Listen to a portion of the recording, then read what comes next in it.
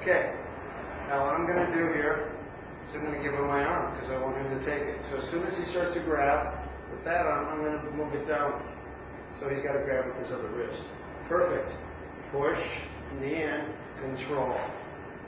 Keep that tight. Clear arm. Okay. Now I forearm and I hook. Grab, grab, figure four. Okay. Hold his hip, number one. Okay, number one. Number two is I start to attack this arm. Boom. 1, 2, 4, even 3. There's your three options from here. If he keeps that tight, that's fine. Now watch. I've got to take my leg off, and I'm going to grab his far foot.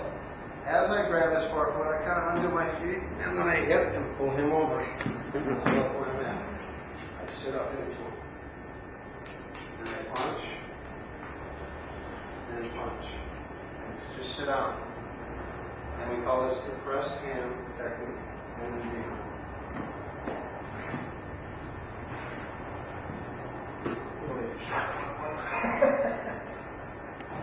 okay, in order for you to get this technique, you got to give him your arm right here. Boom. Okay, chicken wing. Hook it. Push this and hook. Grab the elbow, tighten it up, bring this here, hold this hip, and just straighten. Put your foot on the ground and squeeze your knees together. Okay, what's going to happen is this arm, maybe he starts to shove my face.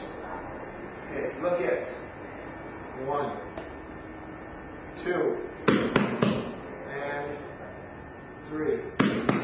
Okay, now a couple options from here. If you can hook here, that means you can bridge him by taking this and holding it here.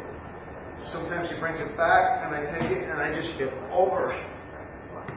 And look at 4,